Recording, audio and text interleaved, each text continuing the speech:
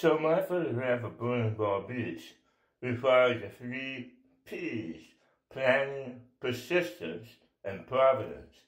I was looking for low tide at sunset, and the first few times I went, there was fog, rain, overcast. Not what I was looking for.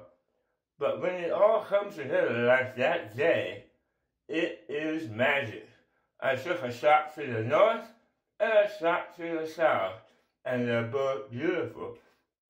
So when I printed it and had it submitted to the gallery, the owner just had to experience these bowling balls.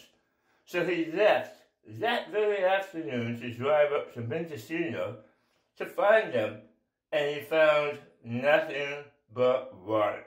The tide was in.